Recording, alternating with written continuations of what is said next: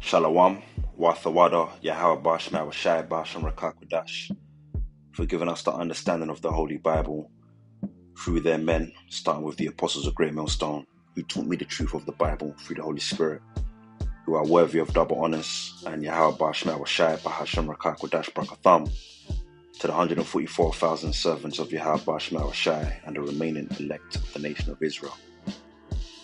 And as you can see here, the verse of the day is Romans chapter 12 and verse 12, which the book of Romans was really a letter, an epistle by the Apostle Paul to the Israelites that were living in Rome, Italy, because even back then, over 2,000 years ago, you had our people, the Hebrew Israelites, that were scattered amongst the nations, throughout the known world back then. Primarily out there in Asia Minor, okay? And it was the Apostle Paul's office, if you will, to bring back the Israelite foreigners, the Israelites that were in a Gentile state of mind, back to their true nationality and back to the understanding of Yahweh, while Yahweh Shai being our Lord and Savior, okay?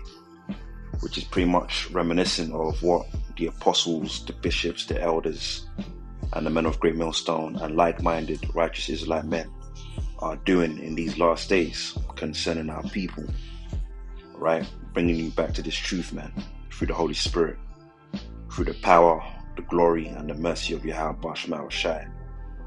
But anyway, we're going to deal with this very briefly, because as I'm looking at this verse, the Apostle Paul is saying a lot in very few words, which brings us to the term of Occam's razor, right? Which that's what I believe Occam's razor means. It means to say a lot in very few words. So this is Romans 12 and verse 12. It says, rejoicing in hope, patient in tribulation, continuing instant in prayer.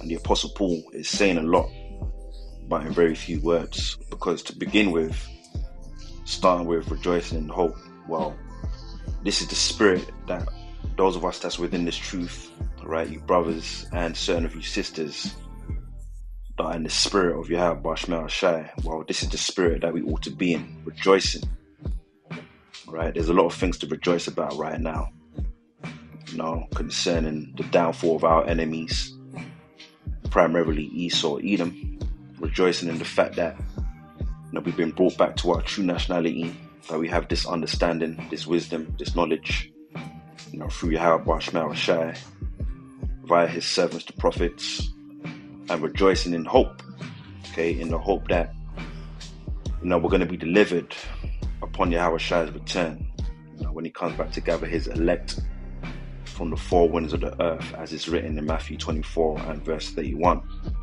And that's our main hope, to be of the elect. Those of us brothers that's, are part of this ministry, we're hoping to be of the 144,000 servants, man. That's my hope. And I'm sure that's the hope of you, you sincere brothers that are sincerely serving Yahweh Bashma Shai, man. The 144,000, the top cabinet, the government that's going to rule, the coming kingdom with our Lord Yahweh Shai.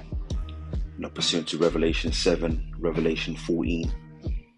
You got Isaiah 9, where it speaks about the government of our Lord shall be on the shoulders, roughly paraphrasing, of Yahweh Shai, man. And we're hoping to be a part of that government, man. Okay, the reason to say patient in tribulation, because that's what's coming. Okay, the time of Jacob's trouble. We read about that in the book of Jeremiah 30, verse 7. Daniel 12 verse 1, 2nd Ezra 15, 2nd Ezra 16. We're coming into a time where there's going to be great tribulation upon our people, the Israelites, hence Jacob's trouble, okay? A time like never before, where all hell is going to break loose in the society. And, the majority of our people are going to be destroyed for not being obedient unto Yahweh Bashma Shai and his voice that's coming through his servants, the prophets. And we have to be patient, okay? Which reminds us of what our Lord said when we go to, Revelation 2 verse 10, Yahweh Shai said, because thou hast kept the word of my patience.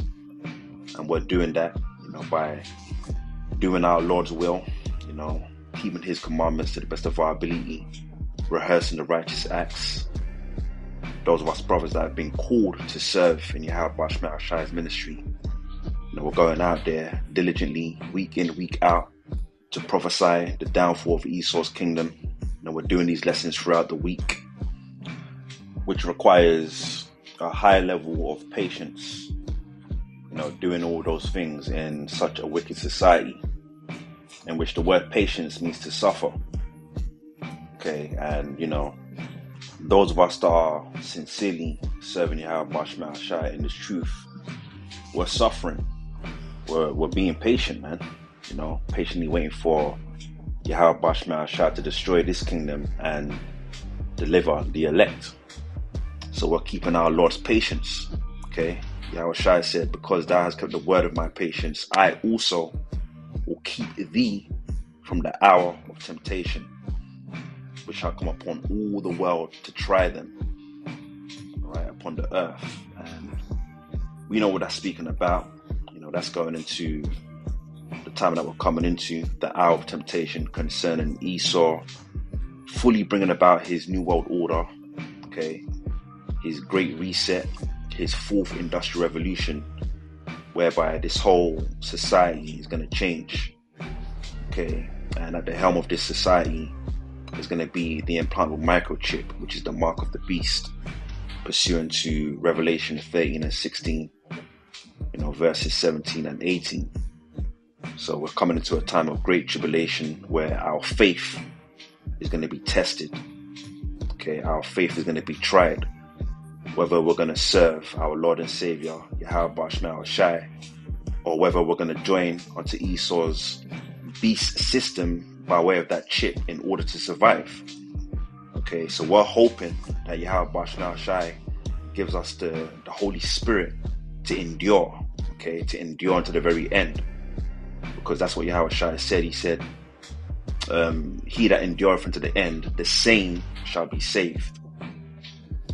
So that's our hope. We're rejoicing in that hope, okay? Rejoicing in the fact that Yahweh Shai will deliver us if we endure, okay? And it goes on to say, continuing instant in prayer. And what are we praying for? More faith, more wisdom, more knowledge, more understanding. We're praying the prayer of our forefather, King David, Psalms 51. Psalms 51, verse 11. We're praying that Yahweh Shai doesn't take his Holy Spirit away from us, man. These are the things that we ought to be praying for continually, non-stop, as it's written in, 1 Thessalonians 5, verse 17. And when you pray, you're really begging. The word pray means to beg. I believe from the Latin, procari. It means to beg. And we're begging unto Yahweh Shai that he keeps his Holy Spirit upon us and that he delivers us, in these last days. So again, the verse of the day, Romans 12, verse 12. Rejoicing in hope, patient in tribulation. Tribulation meaning trouble, because we're coming into the time of Jacob's trouble, pursuant to Jeremiah 30, verse 7. Continuing instant in prayer. And this is why it's very important to know the true name of our Heavenly Father and His Son, which the true name of the Heavenly Father is Yahweh, and His Son's name is Yahweh Shai. And those are the names that you need to pray unto. Right? That's a message to you Israelites that are newly coming into the faith, the ministry. Okay. So anyway, that's why I'm going to end this lesson. Lord willing, it was edifying. And until the next time, I'll say Shalom.